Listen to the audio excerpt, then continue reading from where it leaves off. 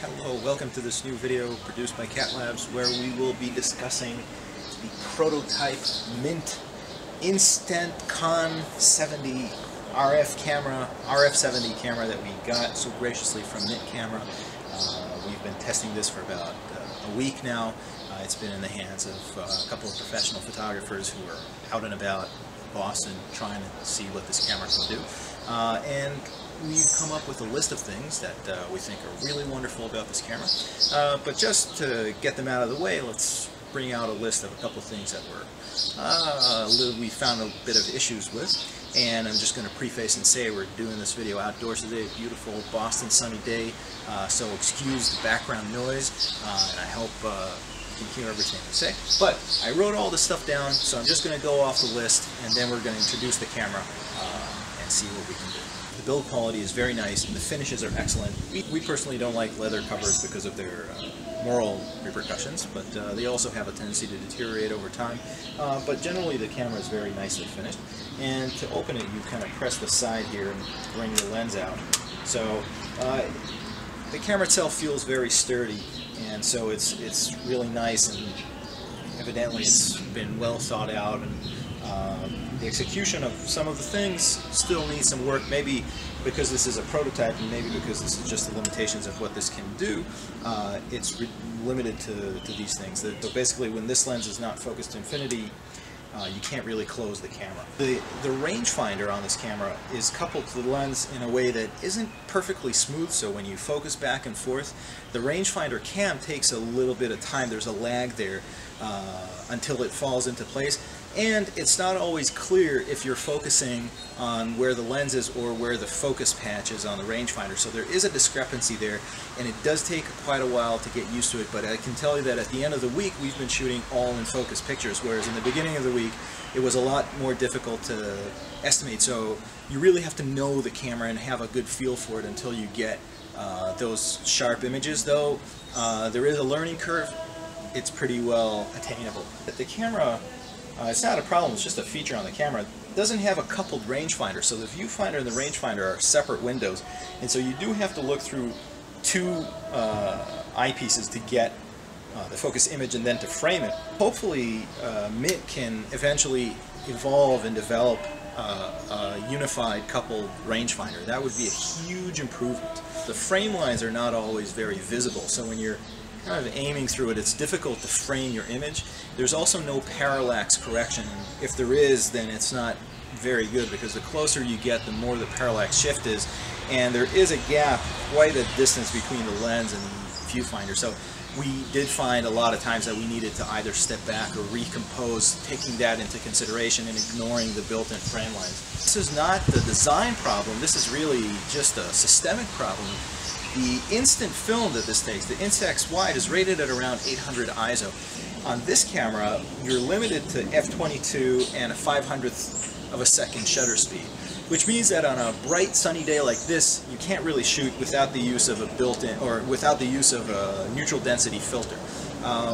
And neutral density filter would take some kind of calculation, because the built-in light meter of the camera also has some kind of discrepancy. It doesn't always nail it right on, especially when it's super bright or when it's very dark. So we're not sure how the light meter here meters or where the position is, but it kind of doesn't matter. You know, we try to work on all the settings, and no matter what we did, we always got some kind of discrepancy, and it took a while for us to get the exposure right. The limitation of the shutter speed really means that if you're shooting outdoors at this level of light, you're going to get some kind of overexposure. So you need to be cognizant of that and remember that as you're shooting. On the other hand, on the flip side, there is a built-in flash option, which is really neat. But the output of this flash is very limited in terms of power, so the distance or the amount of illumination that you get from the flash is limited.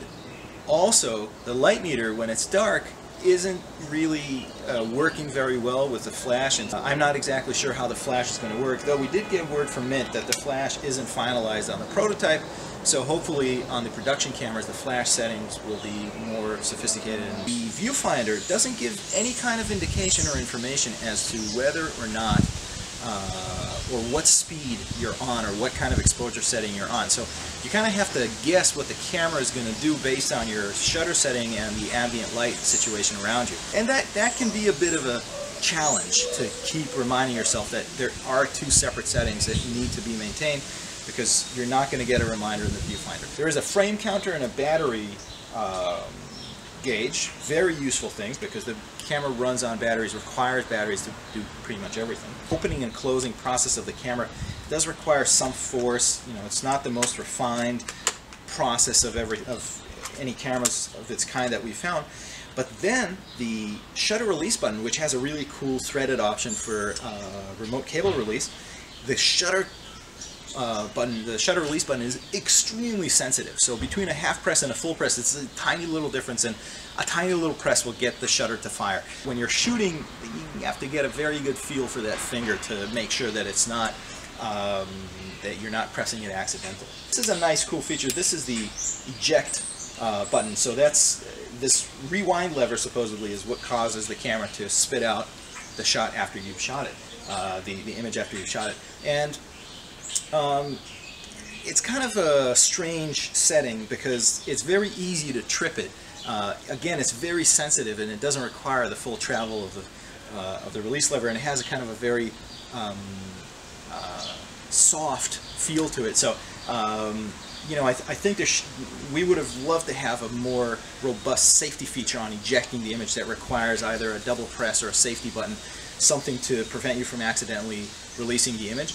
Then again, there's also no indicator to tell you whether or not you've already exposed a shot on the piece of film that's currently on top. So an indicator like that, for example, we've loaded the shot, we've ejected the safety sheet. So you have to remember that there may be a safety card in there once you load the pack before you start shooting. So it's always a good habit to load the camera, immediately shoot out the safety card, and then get shooting. Otherwise, you might get into a situation where you're composing this really elaborate shot, you press the button, you shoot, oh, and there comes the safety card. So those are all the kind of gripes that we had with this camera, but I have to say that with all those gripes, we've had huge fun with this camera. This camera is really very cool. It does a lot of cool things. It has pretty much everything that we'd want in a pro instant camera.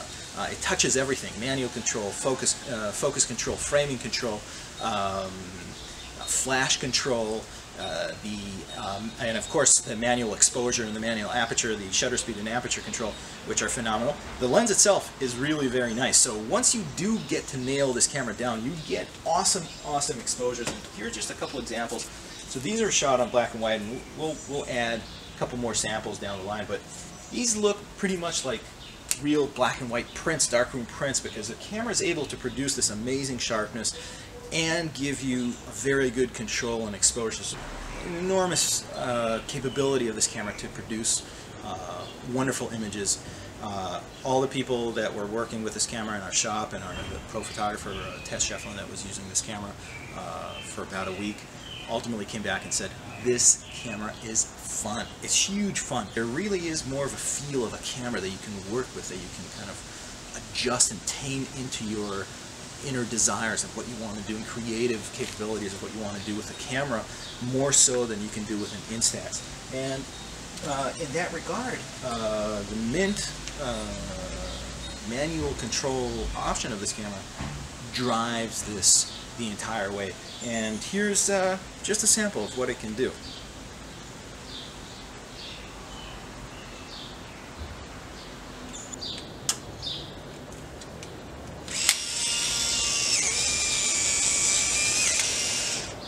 And with this is the last shot that we're going to take with this camera, and we're sending it on to the next beta testers. Thank you, MiNT, so much for letting us try out this camera. We're going to leave the link for the information about the InstantKon RF70 just below this video. And thank you again. Oh, check this out, it's coming out. Instax wide. It's kind of like a magical thing that happens right before your eyes.